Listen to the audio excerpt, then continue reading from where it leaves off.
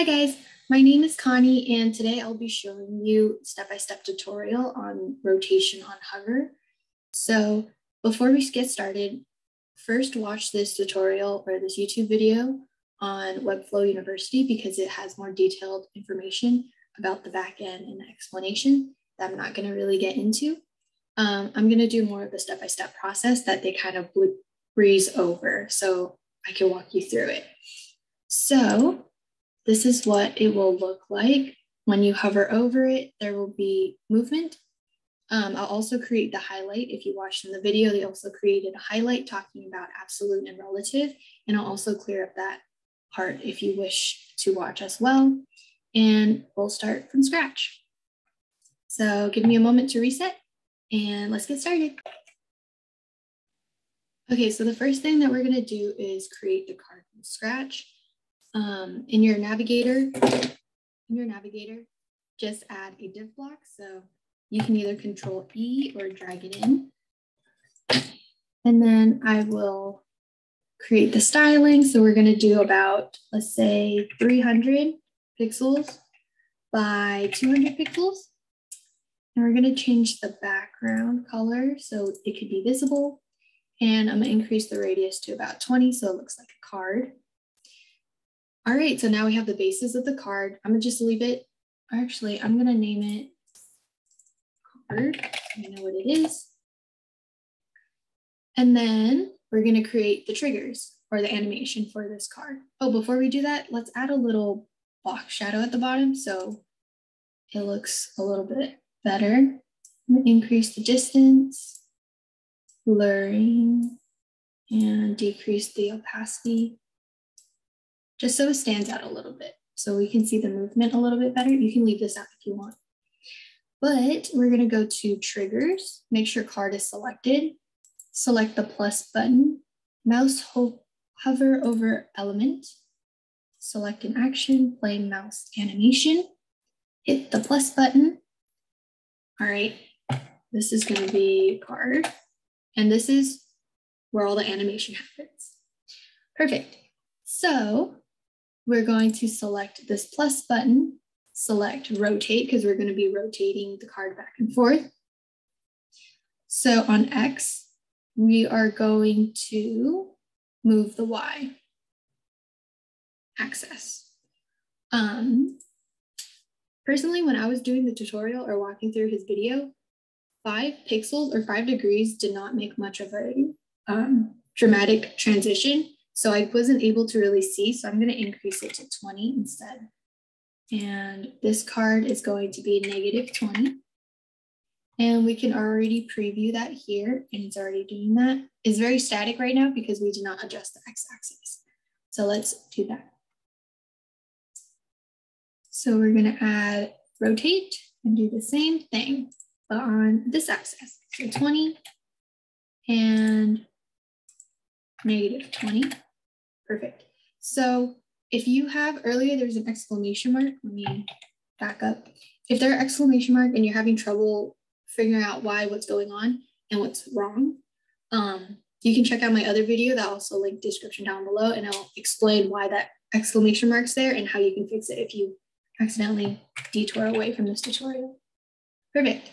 So let's do a live preview and you can see it's moving already. Ta-da! So now I'm going to go on to the highlight because I think adding that highlight definitely creates a layer over it that might be very helpful in your projects. All right, so let's save that. And under div block 4, we are actually going to add another div block. They didn't show this, so I will walk through this. So add a div block. And you can add that at the top or bottom, it doesn't really matter. But let's go to the style, and we're also going to increase the width by 300 by 200. All right, let's increase that a little bit more so I can show you. All right, so the parent element is going to be the card. So what you want to do is select card. So we're going to have the highlight go over the card. So for the card, you want to actually be on top. The card is going to be position, relative, and div block 8 is going to be absolute. So right now it looks like it is inside, but actually if you see position is connected, is relative to body 2. So if you were to change the position to the top right, it would go all the way up here. So it's not really relative to the card. And that's important later on. Yeah, that's gonna be important later on. So we're going to undo that. And we're actually going to nest the card under. And now you can see it's relative to the card. It looks exactly the same, but the difference is that for the card, we can position to overflow to be none. So if we were to add that white background, it won't go over. And I'll show you what I mean. So make sure to have div block 8, or you can change that to highlight. And let's do that now. Highlight. Oh, highlight 2, because I was doing the practice. Okay, so we're going to change the background to white. And as you can see, it covers the whole thing, but let's decrease the width so you can see the difference. Perfect. So right now the highlight is on top of the card, and that is exactly what we want. Probably not a rectangle. So we are going to change the radius to an absurd number, so it's a circle or a weird oval. Perfecto. So we're going to leave it at that and change the opacity to 10% because this is going to be a highlight. You can see it now. We're going to adjust the blur later on so you can still see how the highlight moves. But as you can see here, the card is at the bottom and the highlight is on top. And the highlight is relative to the card. So if we were to change the position of the card, of the highlight, it should still be within that card border.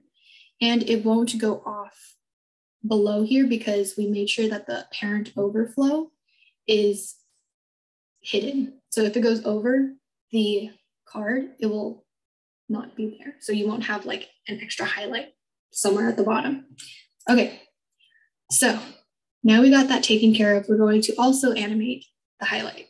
So what you want to do is select on the card, go to triggers. We're going to select the same one that we just worked on, double click that. And now we're going to add a highlight to this one. We're gonna hit that plus button. It's going to move. And then we're going to move this. All right, I need to make sure it's on the right one. Okay, so the highlight is going to move 50%. Okay, so make sure you're on your card selected, your highlight too. It's going to move across the x-axis, so this way, by 50%. And then you're gonna just do that for the rest of them. So rotate, no, move. You're going to move. And this is also gonna be negative 50%.